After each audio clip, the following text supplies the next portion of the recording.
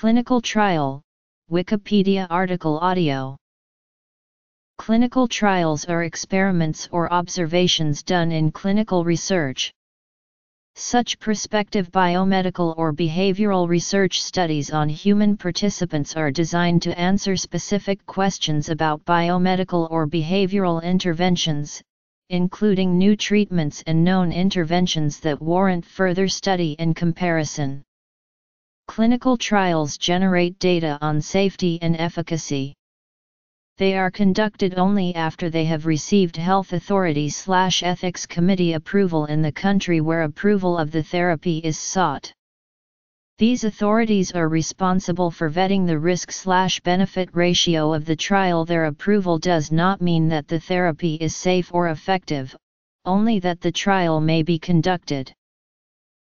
Overview: Trials of drugs, trials of devices, trials of procedures, history, development, modern trials, types, phases, trial design, active control studies, master protocol, clinical trial protocol, design features, informed consent, statistical power, placebo groups, duration, administration, marketing, information technology, ethical aspects, conflicts of interest in unfavorable studies, safety, sponsor, local site investigators.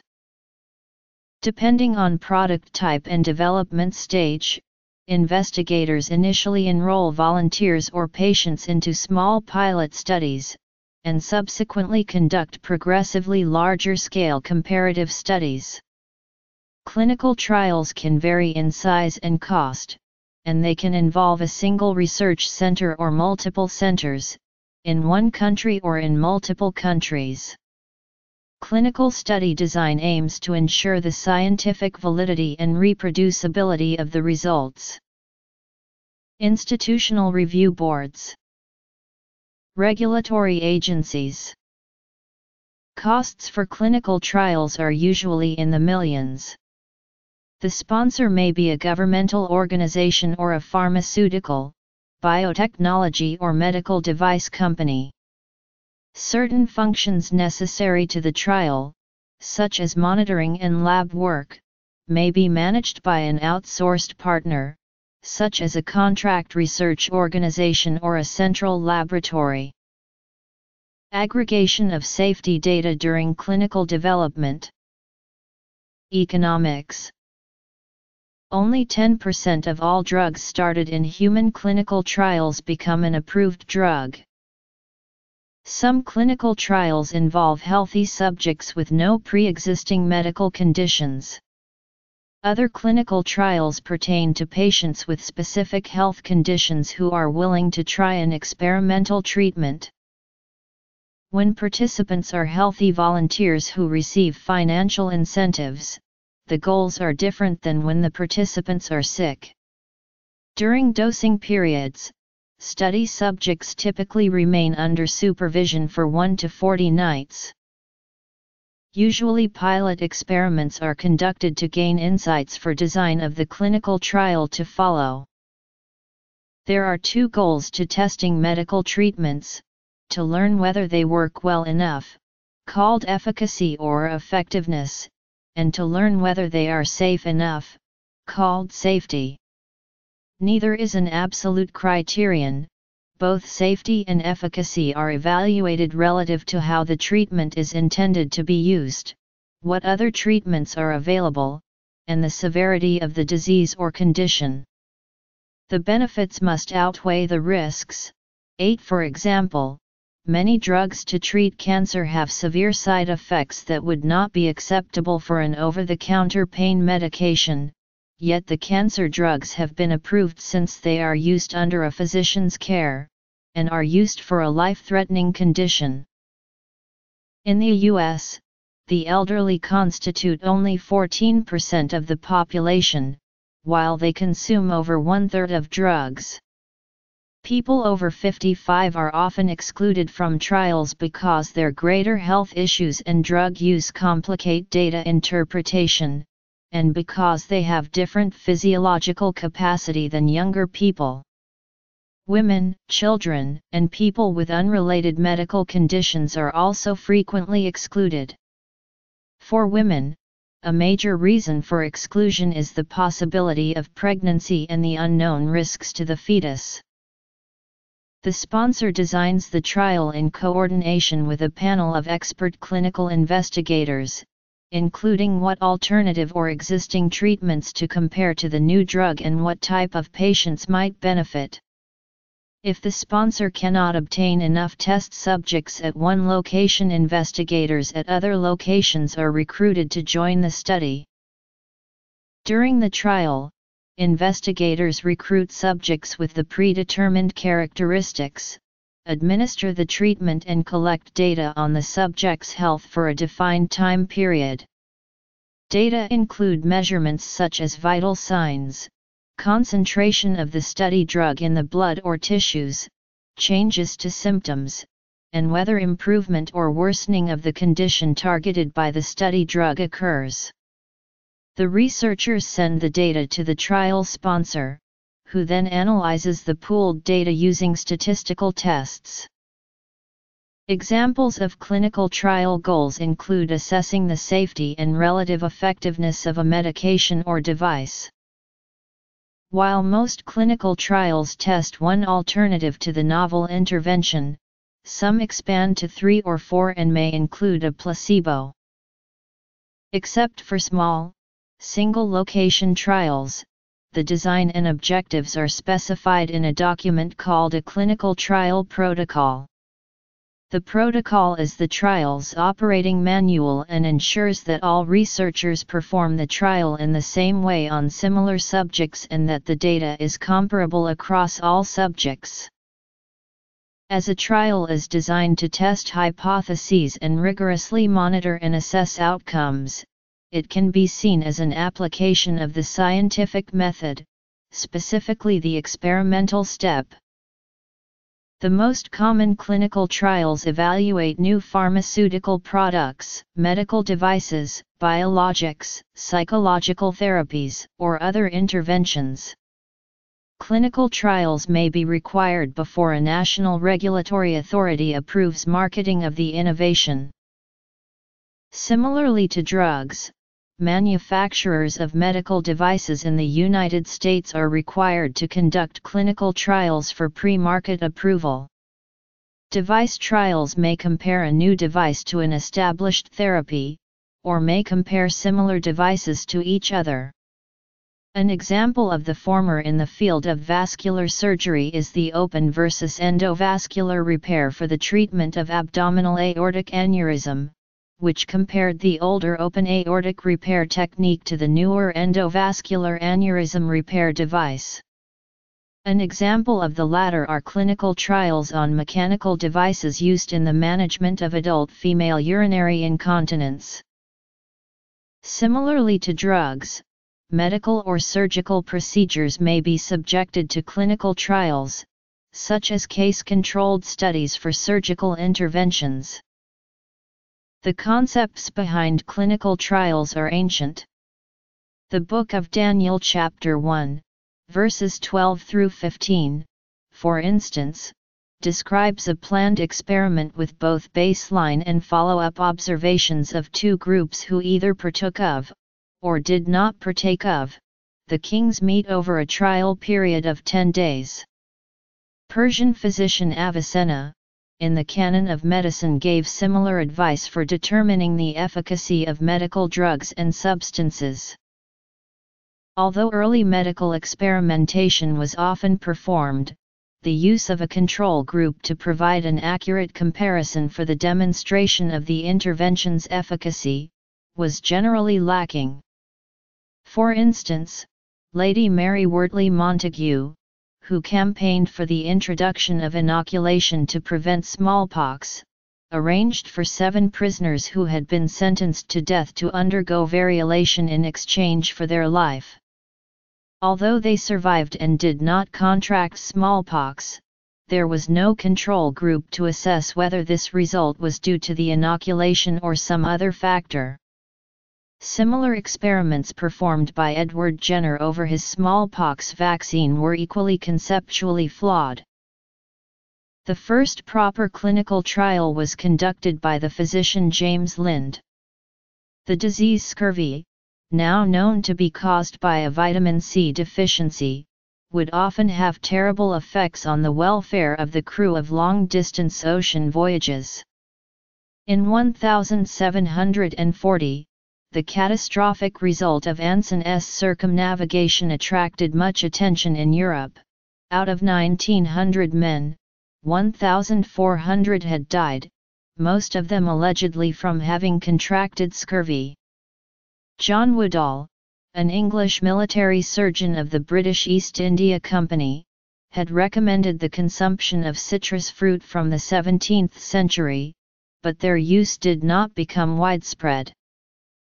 Lind conducted the first systematic clinical trial in 1747. He included a dietary supplement of an acidic quality in the experiment after 2 months at sea, when the ship was already afflicted with scurvy. He divided 12 scorbutic sailors into 6 groups of 2. They all received the same diet but, in addition, Group 1 was given a quart of cider daily, Group 2 25 drops of elixir of vitriol, Group 3 6 spoonfuls of vinegar, Group 4 half a pint of sea water, Group 5 received 2 oranges and 1 lemon, and the last group a spicy paste plus a drink of barley water. The treatment of Group 5 stopped after 6 days when they ran out of fruit, but by that time one sailor was fit for duty while the other had almost recovered. Apart from that, only Group 1 also showed some effect of its treatment. After 1750 the discipline began to take its modern shape. John Haygarth demonstrated the importance of a control group for the correct identification of the placebo effect in his celebrated study of the ineffective remedy called Perkins' tractors. Further work in that direction was carried out by the eminent physician Sir William Gull, 1st Baronet in the 1860s. Frederick Akbar Muhammad, who worked at Guy's Hospital in London, made substantial contributions to the process of clinical trials, where he separated chronic nephritis with secondary hypertension from what we now term essential hypertension. He also founded the Collective Investigation Record for the British Medical Association. This organization collected data from physicians practicing outside the hospital setting and was the precursor of modern collaborative clinical trials. Sir Ronald A. Fisher, while working for the Rothamsted Experimental Station in the field of agriculture, developed his principles of experimental design in the 1920s as an accurate methodology for the proper design of experiments. Among his major ideas, was the importance of randomization, the random assignment of individuals to different groups for the experiment, replication to reduce uncertainty, measurements should be repeated and experiments replicated to identify sources of variation, blocking to arrange experimental units into groups of units that are similar to each other, and thus reducing irrelevant sources of variation, use of factorial experiments efficient at evaluating the effects and possible interactions of several independent factors. The British Medical Research Council officially recognised the importance of clinical trials from the 1930s.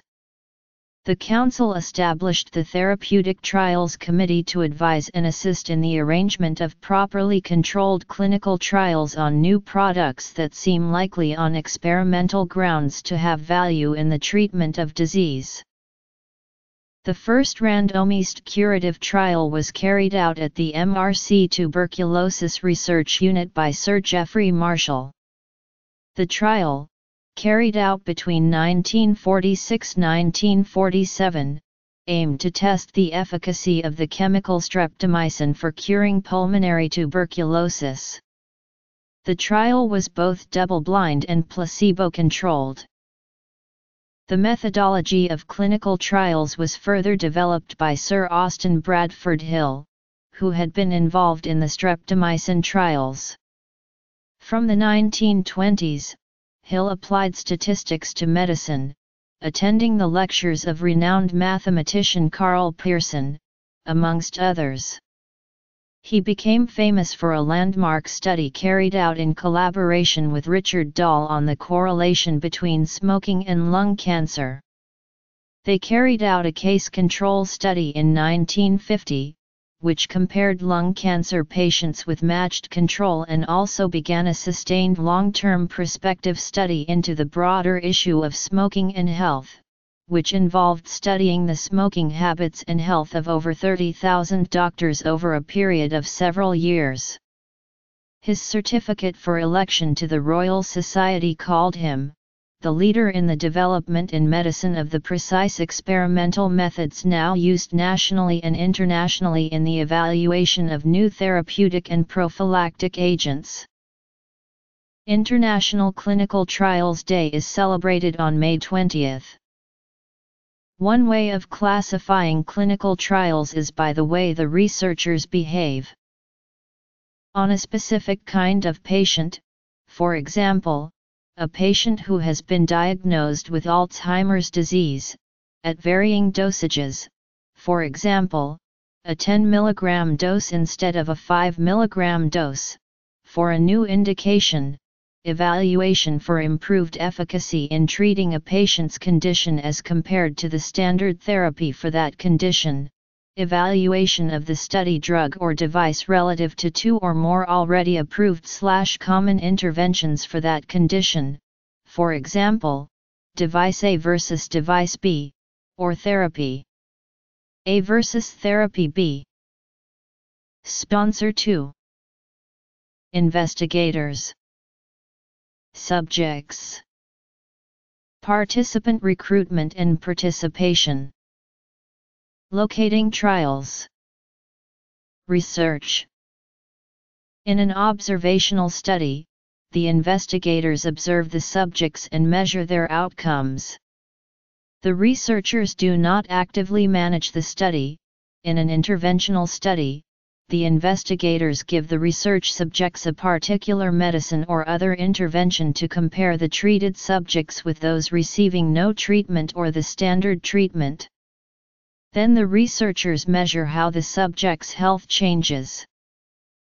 Prevention trials look for better ways to prevent disease in people who have never had the disease or to prevent a disease from returning.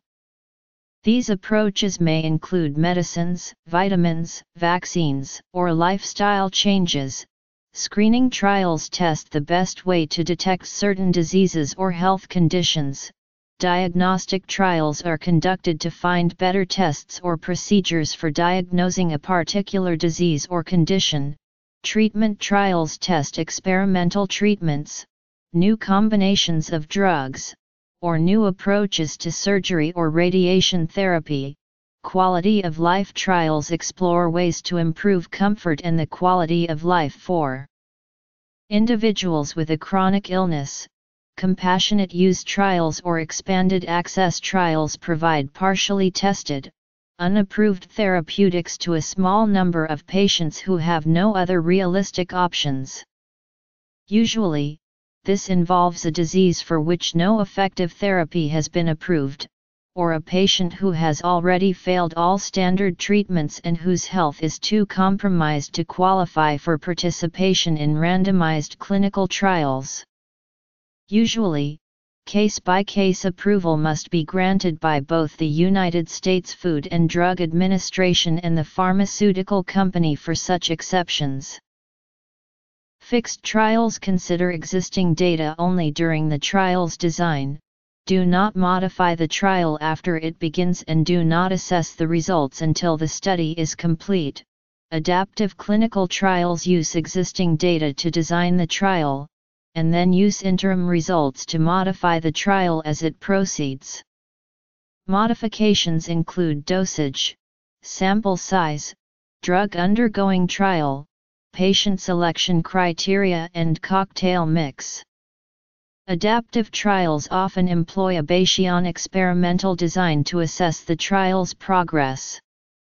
In some cases, trials have become an ongoing process that regularly adds and drops therapies and patient groups as more information is gained.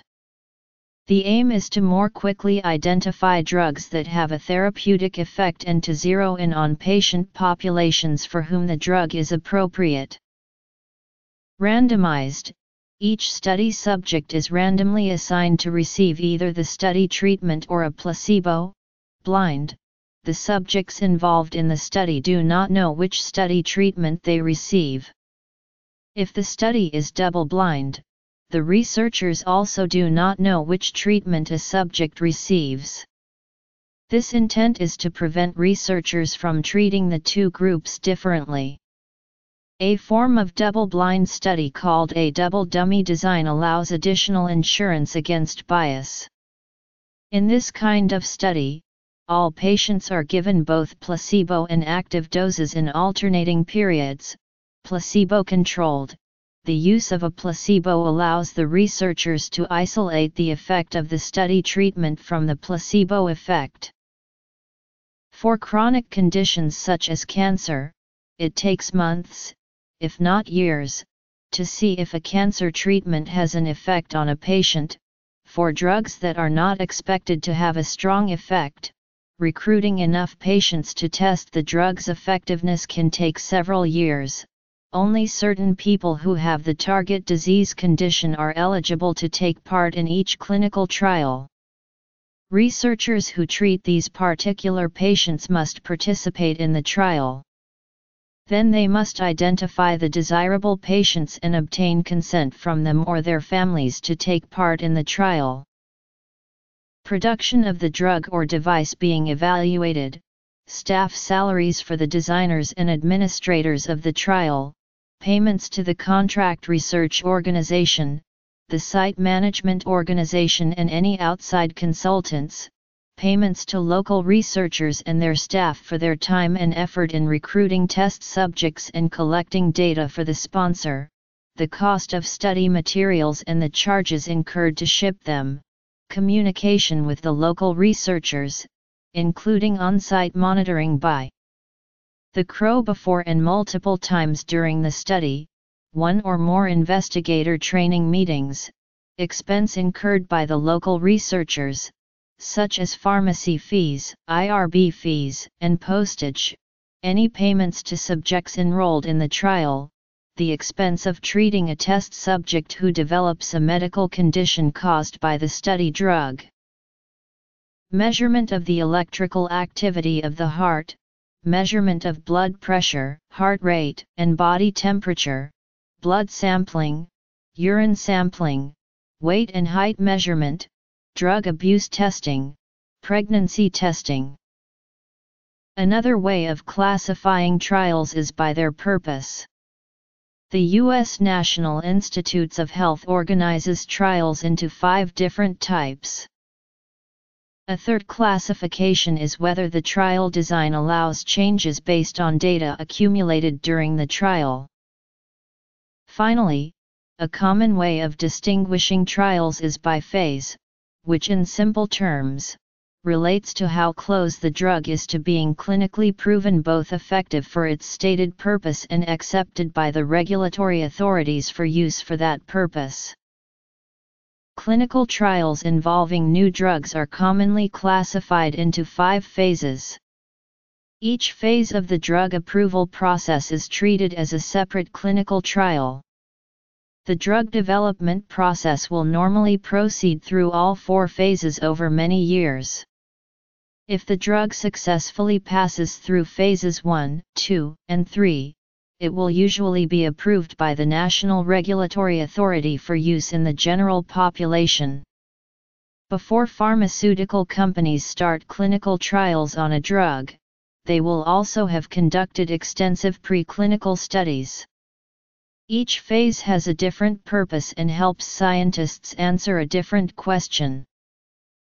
A fundamental distinction in evidence-based practice is between observational studies and randomized controlled trials. Types of observational studies in epidemiology, such as the cohort study and the case control study, provide less compelling evidence than the randomized controlled trial. In observational studies, the investigators retrospectively assess associations between the treatments given to participants and their health status, with potential for considerable errors in design and interpretation. A randomized controlled trial can provide compelling evidence that the study treatment causes an effect on human health. Currently, some Phase 2 and most Phase 3 drug trials are designed as randomized, double-blind, and placebo-controlled. Clinical studies having small numbers of subjects may be sponsored by single researchers or a small group of researchers, and are designed to test simple questions or feasibility to expand the research for a more comprehensive randomized controlled trial. In many cases, giving a placebo to a person suffering from a disease may be unethical. To address this, it has become a common practice to conduct active comparator trials.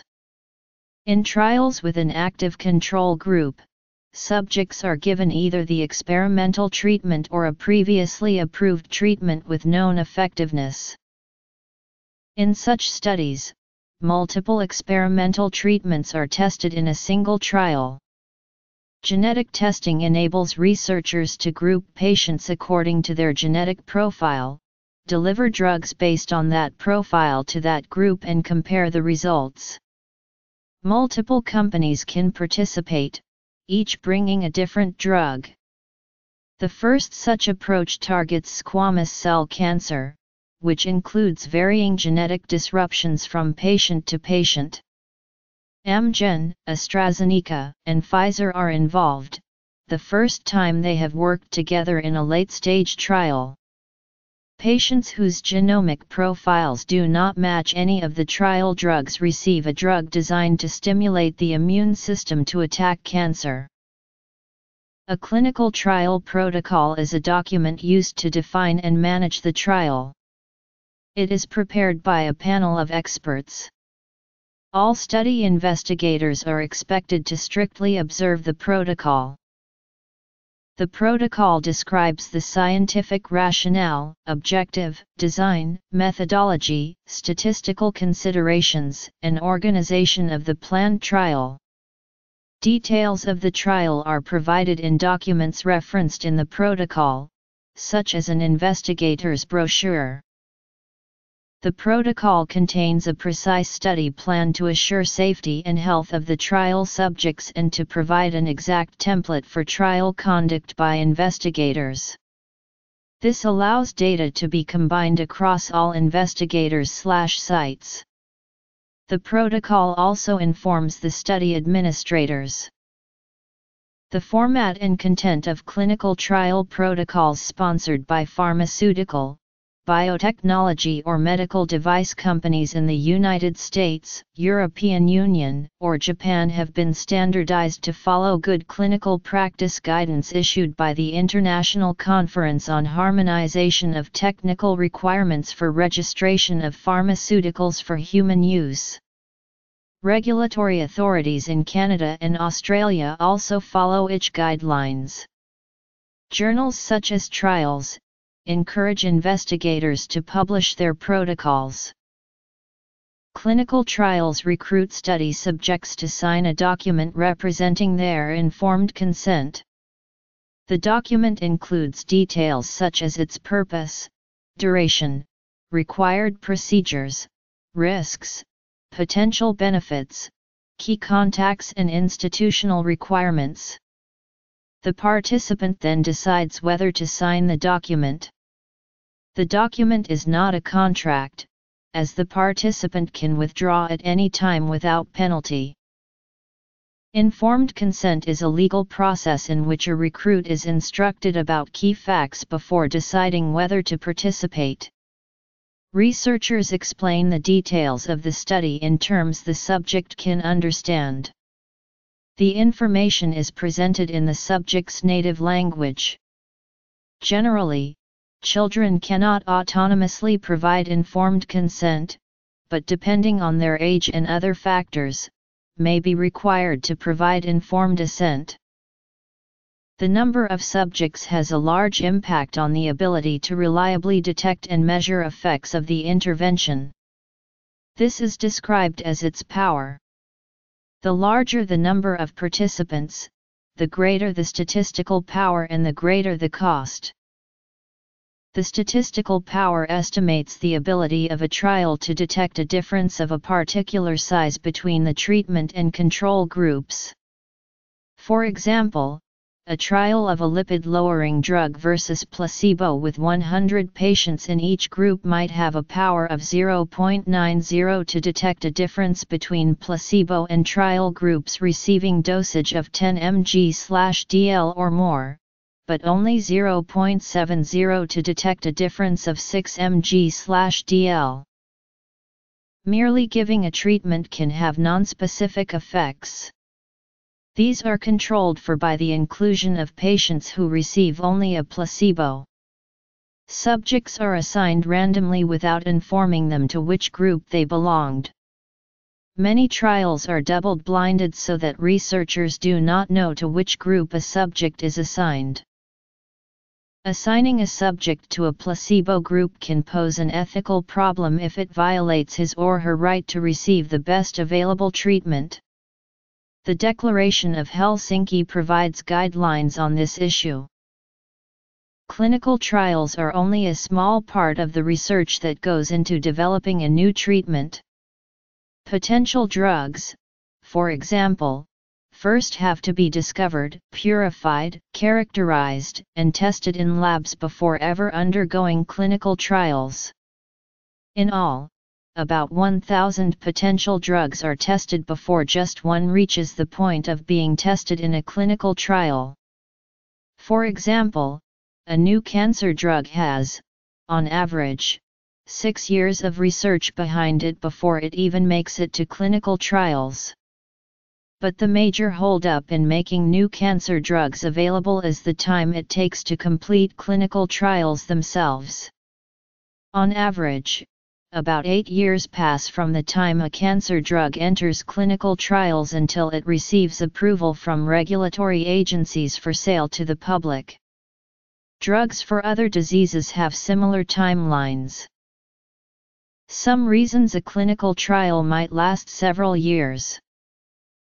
The biggest barrier to completing studies is the shortage of people who take part.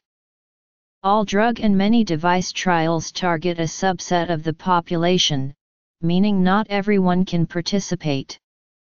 Some drug trials require patients to have unusual combinations of disease characteristics. It is a challenge to find the appropriate patients and obtain their consent, especially when they may receive no direct benefit. In the case of cancer patients, fewer than 5% of adults with cancer will participate in drug trials. According to the Pharmaceutical Research and Manufacturers of America, about 400 cancer medicines were being tested in clinical trials in 2005. Not all of these will prove to be useful, but those that are may be delayed in getting approved because the number of participants is so low. For clinical trials involving potential for seasonal influences, the study may be done during a limited part of the year, when the drug can be tested. Clinical trials that do not involve a new drug usually have a much shorter duration. Clinical trials designed by a local investigator, and federally funded clinical trials, are almost always administered by the researcher who designed the study and applied for the grant. Small-scale device studies may be administered by the sponsoring company.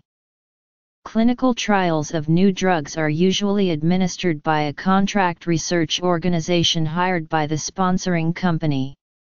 The sponsor provides the drug and medical oversight. A CRO is contracted to perform all the administrative work on a clinical trial.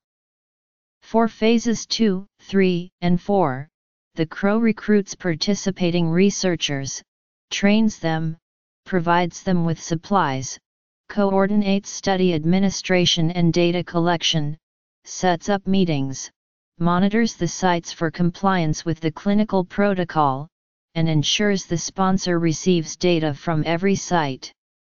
Specialist site management organizations can also be hired to coordinate with the CRO to ensure rapid IRB/IEC approval and faster site initiation and patient recruitment. Phase 1 clinical trials of new medicines are often conducted in a specialist clinical trial clinic, with dedicated pharmacologists, where the subjects can be observed by full-time staff. These clinics are often run by a CRO which specializes in these studies. At a participating site, one or more research assistants do most of the work in conducting the clinical trial.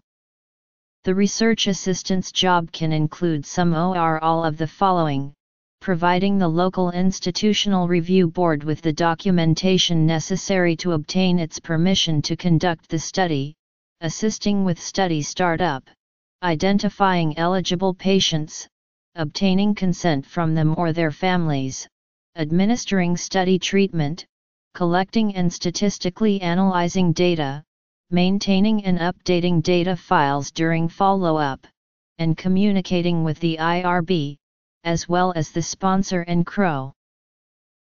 Janet Yang uses the interactional justice model to test the effects of willingness to talk with a doctor and clinical trial enrollment. Results found that potential clinical trial candidates were less likely to enroll in clinical trials if the patient is more willing to talk with their doctor. The reasoning behind this discovery may be patients are happy with their current care. Another reason for the negative relationship between perceived fairness and clinical trial enrollment is the lack of independence from the care provider. Results found that there is a positive relationship between a lack of willingness to talk with their doctor and clinical trial enrollment. Lack of willingness to talk about clinical trials with current care providers may be due to patients' independence from the doctor. Patients who are less likely to talk about clinical trials are more willing to use other sources of information to gain a better insight of alternative treatments. Clinical trial enrollment should be motivated to utilize websites and television advertising to inform the public about clinical trial enrollment. The last decade has seen a proliferation of information technology use in the planning and conduct of clinical trials. Clinical trial management systems are often used by research sponsors or CROs to help plan and manage the operational aspects of a clinical trial, particularly with respect to investigational sites. Advanced analytics for identifying researchers and research sites with expertise in a given area utilize public and private information about ongoing research. Web-based electronic data capture and clinical data management systems are used in a majority of clinical trials to collect case report data from sites, manage its quality and prepare it for analysis. Interactive voice response systems are used by sites to register the enrollment of patients using a phone and to allocate patients to a particular treatment arm, tools which are sometimes part of the EDC system. While patient-reported outcomes were often paper-based in the past, measurements are increasingly being collected using web portals or handheld ePRO devices, sometimes wireless. Statistical software is used to analyze the collected data and prepare them for regulatory submission. Access to many of these applications are increasingly aggregated in web-based clinical trial portals. In 2011, the FDA approved a Phase 1 trial that used telemonitoring, also known as remote patient monitoring, to collect biometric data in patients' homes and transmit it electronically to the trial database. This technology provides many more data points and is far more convenient for patients, because they have fewer visits to trial sites. Clinical trials are closely supervised by appropriate regulatory authorities. All studies involving a medical or therapeutic intervention on patients must be approved by a supervising ethics committee before permission is granted to run the trial. The local ethics committee has discretion on how it will supervise non-interventional studies. In the US, this body is called the Institutional Review Board.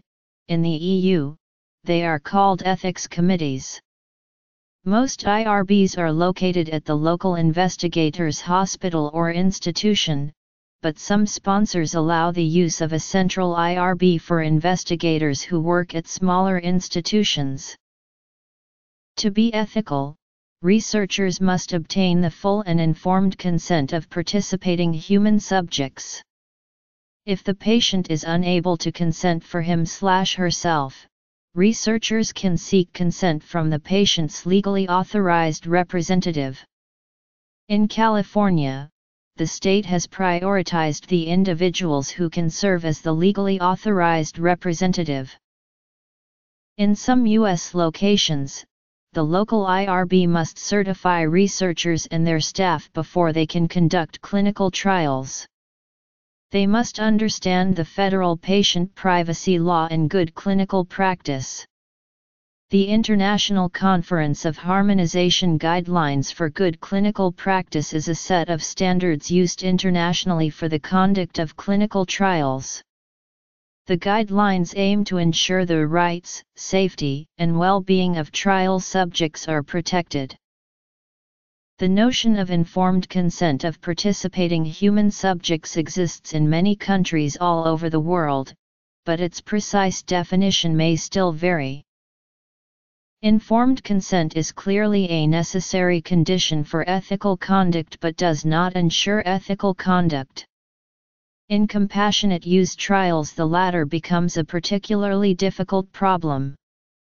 The final objective is to serve the community of patients or future patients in a best possible and most responsible way. See also expanded access. However, it may be hard to turn this objective into a well-defined, quantified, objective function. In some cases this can be done, however, for instance, for questions of when to stop sequential treatments, and then quantified methods may play an important role. Additional ethical concerns are present when conducting clinical trials on children, and in emergency or epidemic situations. In response to specific cases in which unfavorable data from pharmaceutical company-sponsored research were not published, the Pharmaceutical Research and Manufacturers of America published new guidelines urging companies to report all findings and limit the financial involvement in drug companies by researchers. The U.S. Congress signed into law a bill which requires Phase 2 and Phase 3 clinical trials to be registered by the sponsor on the clinical trials website compiled by the National Institutes of Health. Drug researchers not directly employed by pharmaceutical companies often seek grants from manufacturers, and manufacturers often look to academic researchers to conduct studies within networks of universities and their hospitals, e.g., for translational cancer research. Similarly, competition for tenured academic positions, government grants, and prestige create conflicts of interest among academic scientists. According to one study, approximately 75% of articles retracted for misconduct-related reasons have no declared industry financial support. Seeding trials are particularly controversial. In the United States, all clinical trials submitted to the FDA as part of a drug approval process are independently assessed by clinical experts within the Food and Drug Administration, including inspections of primary data collection at selected clinical trial sites. In 2001, the editors of 12 major journals issued a joint editorial, published in each journal, on the control over clinical trials exerted by sponsors, particularly targeting the use of contracts which allow sponsors to review the studies prior to publication and withhold publication. They strengthened editorial restrictions to counter the effect. The editorial noted that contract research organizations had, by 2000, received 60% of the grants from pharmaceutical companies in the U.S. Researchers may be restricted from contributing to the trial design, accessing the raw data, and interpreting the results. Responsibility for the safety of the subjects in a clinical trial is shared between the sponsor, the local site investigators, the various IRBs that supervise the study, and the regulatory agency for the country where the drug or device will be sold. For safety reasons, many clinical trials of drugs are designed to exclude women of childbearing age, pregnant women, or women who become pregnant during the study. In some cases, the male partners of these women are also excluded or required to take birth control measures. Throughout the clinical trial, the sponsor is responsible for accurately informing the local site investigators of the true historical safety record of the drug, device, or other medical treatments to be tested, and of any potential interactions of the study treatment with already approved treatments. This allows the local investigators to make an informed judgment on whether to participate in the study or not. The sponsor is also responsible for monitoring the results of the study as they come in from the various sites as the trial proceeds. In larger clinical trials, a sponsor will use the services of a data monitoring committee. This independent group of clinicians and statisticians meets periodically to review the unblinded data the sponsor has received so far.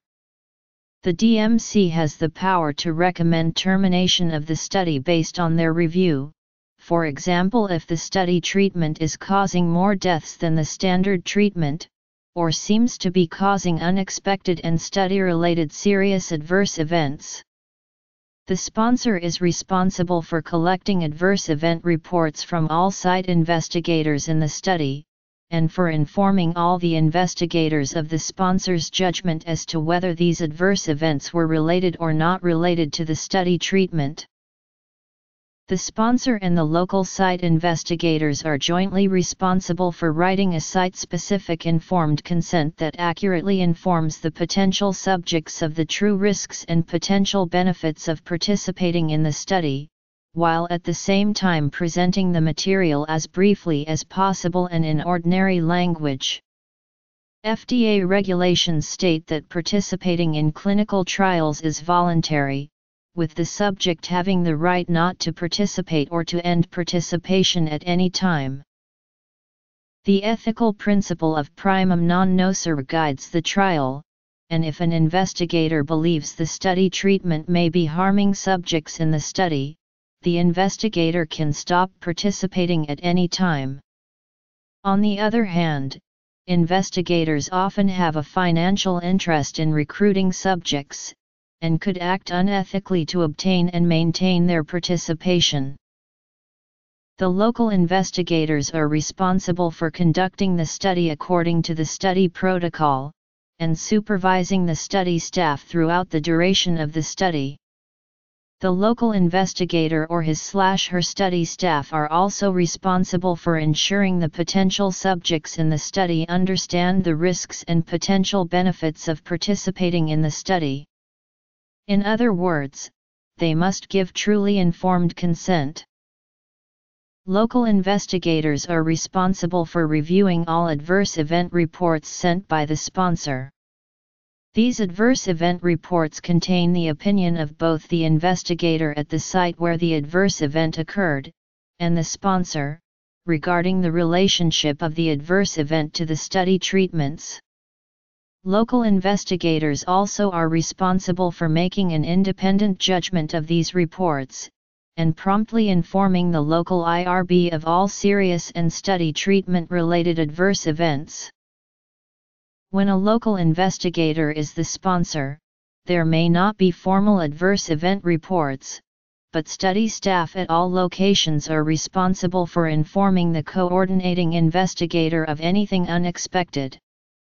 The local investigator is responsible for being truthful to the local IRB in all communications relating to the study. Approval by an institutional review board, or ethics board, is necessary before all but the most informal research can begin. In commercial clinical trials, the study protocol is not approved by an IRB before the sponsor recruits sites to conduct the trial. However, the study protocol and procedures have been tailored to fit generic IRB submission requirements. In this case, and where there is no independent sponsor, each local site investigator submits the study protocol, the consent, the data collection forms, and supporting documentation to the local IRB. Universities and most hospitals have in-house IRBs. Other researchers use independent IRBs. The IRB scrutinizes the study for both medical safety and protection of the patients involved in the study, before it allows the researcher to begin the study. It may require changes in study procedures or in the explanations given to the patient. A required yearly continuing review report from the investigator updates the IRB on the progress of the study and any new safety information related to the study. In the U.S., the FDA can audit the files of local site investigators after they have finished participating in a study, to see if they were correctly following study procedures.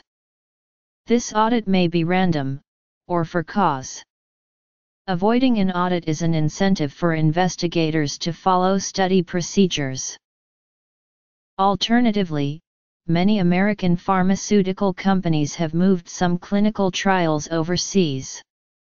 Benefits of conducting trials abroad include lower costs and the ability to run larger trials in shorter time frames, whereas a potential disadvantage exists in lower quality trial management. Different countries have different regulatory requirements and enforcement abilities. An estimated 40% of all clinical trials now take place in Asia, Eastern Europe, and Central and South America. There is no compulsory registration system for clinical trials in these countries, and many do not follow European directives in their operations, says Jacob Sichtema of the Netherlands-based WEMOS, an advocacy health organization tracking clinical trials in developing countries. Beginning in the 1980s, harmonization of clinical trial protocols was shown as feasible across countries of the European Union.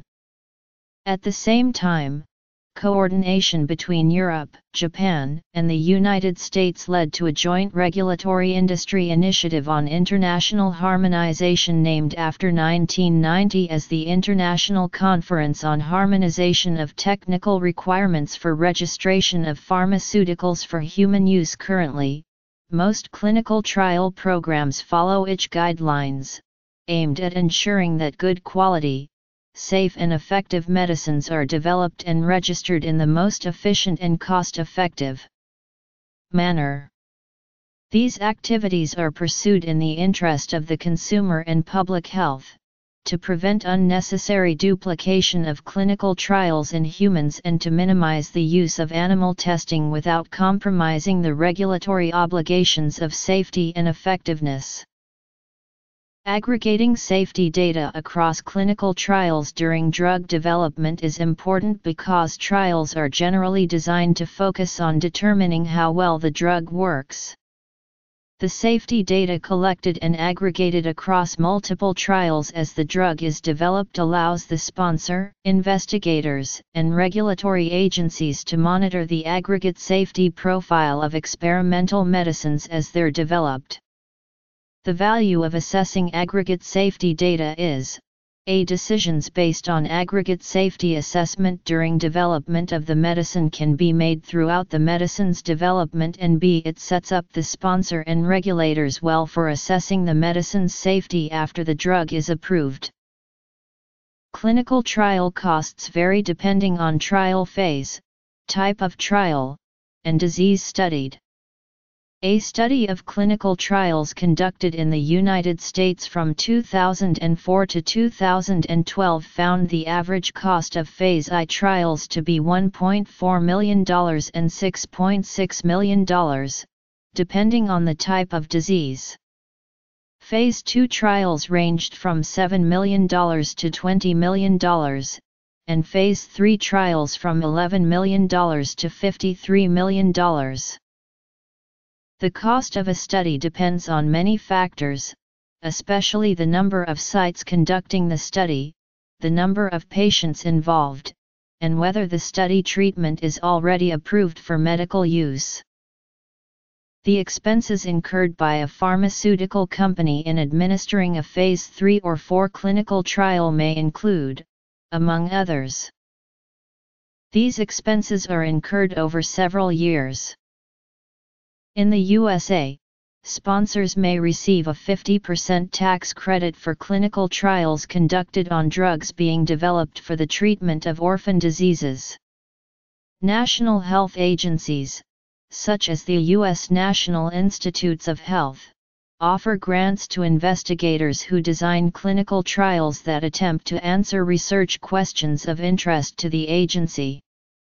In these cases, the investigator who writes the grant and administers the study acts as the sponsor, and coordinates data collection from any other sites.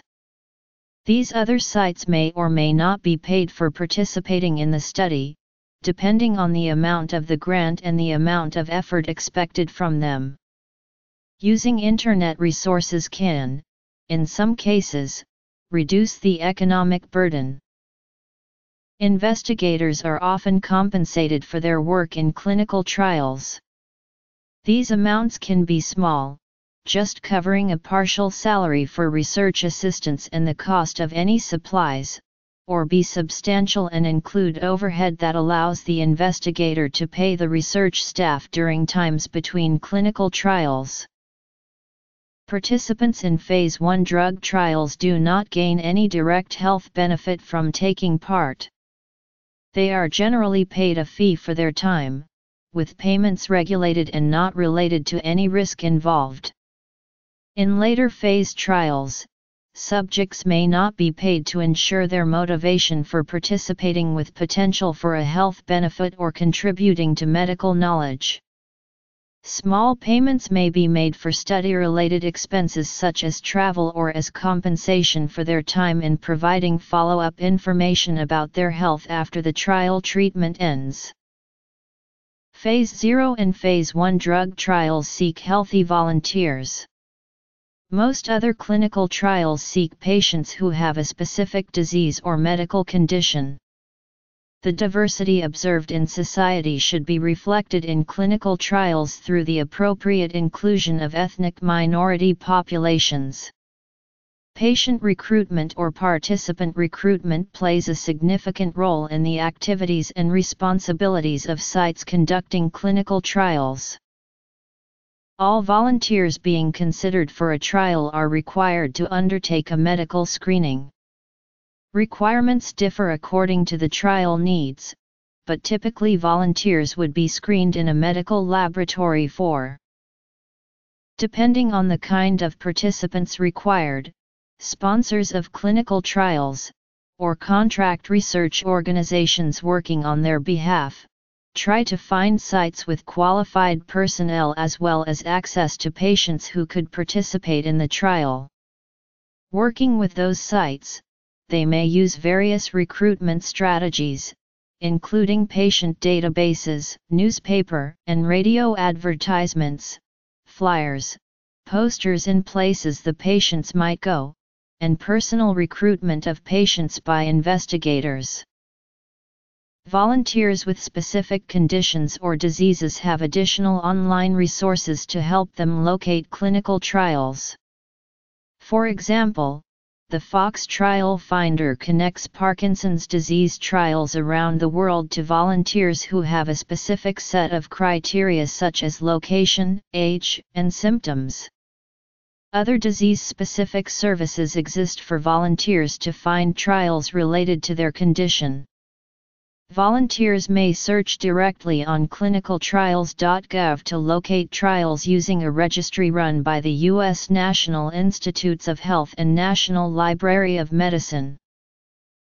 In 2012, Z. Janet Yang, Catherine A. McComas, Jerry K. Gay, John P. Leonard, Andrew J. Dannenberg, and Hildy Dillon conducted research on the attitudes towards clinical trial treatment and the decision-making of signing up for such trials by cancer patients and the general population. They used the risk information seeking and processing model to analyze the social implications that affect attitudes and decision-making pertaining to clinical trials. People who hold a higher stake or interest in clinical trial treatment showed a greater likelihood of seeking information about clinical trials. Those with networks that stress the importance of learning about clinical trials are also more likely to seek and process information more deeply. People with more knowledge about clinical trials tend to have a greater likelihood of signing up. In the study, cancer patients reported more optimistic attitudes towards clinical trials than the general population. Having a more optimistic outlook on clinical trials also leads to greater likelihood of enrolling.